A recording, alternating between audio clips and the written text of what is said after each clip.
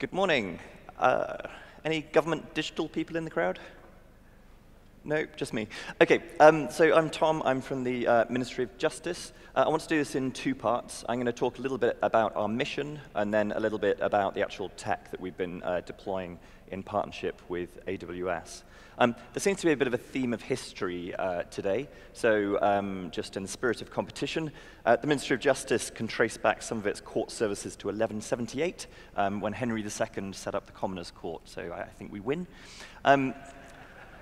Just a quick overview of what we do. So we run 500 courts and tribunals across England and Wales.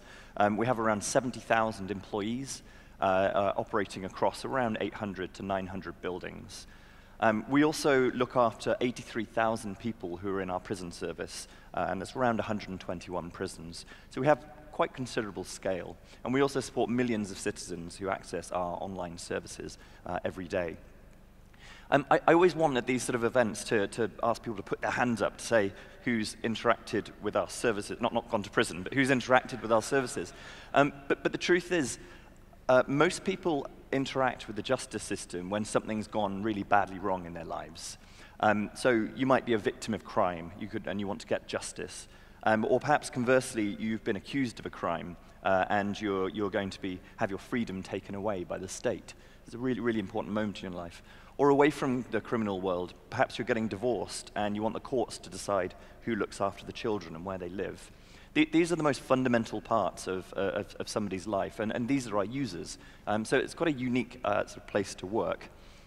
I want to talk mostly today about one of our smaller agencies, the Legal Aid Agency, but it's one of our most important ones.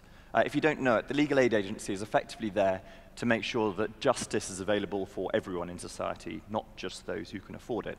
And effectively, they run systems for around 30,000 providers, so legal firms, and have around 1,300 internal staff, and they make decisions about who should get legal aid and who shouldn't, which sounds terribly bureaucratic. So perhaps if I just make it a bit more real, I always like to tie it back to a woman who lives in East London called Lucy.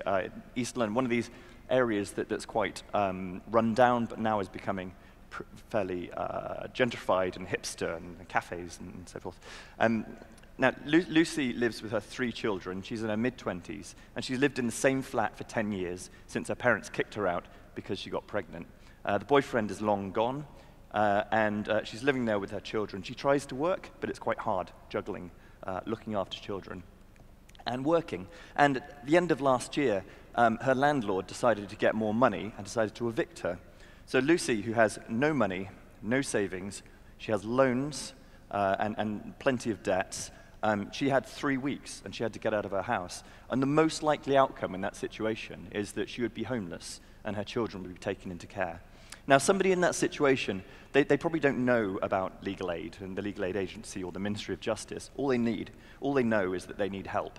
So I think, just think for a minute how you would feel if you were in that situation. And these are our users. So we don't innovate for competitive advantage or to stop the challengers from overtaking us. We're a monopoly service. People have to use our services.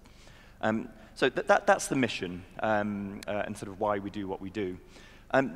Despite the importance of legal aid services, a few years ago we were in a bit of a bad state from a technology perspective. So we had an old on-premise data center with fairly aged tin. We have a mixed Oracle estate, so full-stack Oracle applications, but a mixed estate. And we had frequent service outages. And crucially, for people like Lucy, we also could only, as the people before me from Sainsbury's were saying, we could only deploy a few times a year. So some services monthly, some sort of quarterly. And that meant it was very difficult to make services more easily accessible as more people assume they can access services through their mobile phone rather than going to a physical building. So that was a real problem. We had to do something about it. And we had really strong backing from the top of the shop to improve.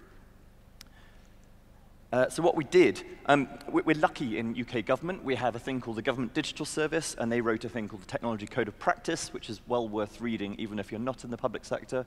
And point 5 of this, which is effectively a guide of how to do technology properly, is a fairly straightforward thing saying use cloud first. Now, lots of CIOs in government thought, perfect, we're already doing cloud. We have data centers with clouds in, and they sort of doubled down on that sort of on-prem version of cloud. And they clarified that really this means authentic cloud. They mean the public cloud, and they don't mean hybrid. They don't mean on-premise or private deployment model. So we're not doing that.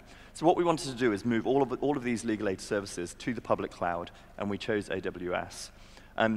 I say all of them. The first decision we made, which was a horrible decision, was to move a couple of really, really risky systems that were quite fragile to like an IaaS, a colo thing, rather than a public cloud, because we thought that was less likely to cause problems.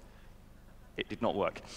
So what we did is we moved the next 10, which were pretty major, as I say, sort of these also Spark-based Oracle stack systems, and we moved them to AWS, and we did one system per weekend at the end of last summer.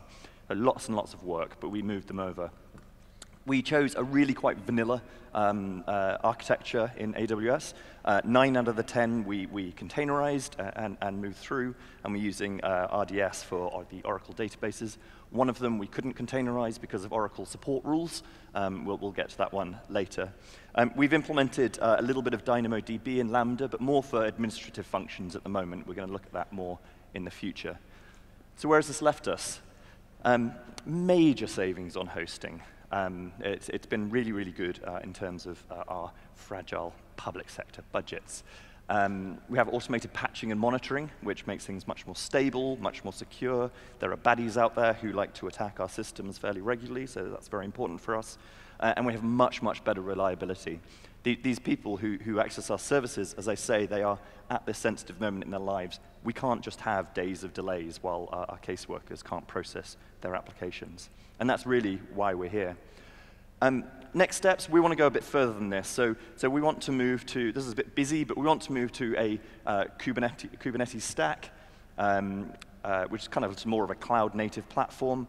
We want to give our developers tools that they're used to using, things like GitHub and Circle CI and things like that they're used to using, and then we can swap those out as we go. We will be looking at other services as we go forward. We want to move this into a cloud-native service so that the developers can focus on fixing those applications, many of which are monoliths, and we want to break them down into microservices so we can iterate more quickly. Okay, that's it from me. That's hopefully a snapshot of what we're doing over at the Ministry of Justice. We're hiring, so do get in touch if you want a mission. And that's me done. Thank you.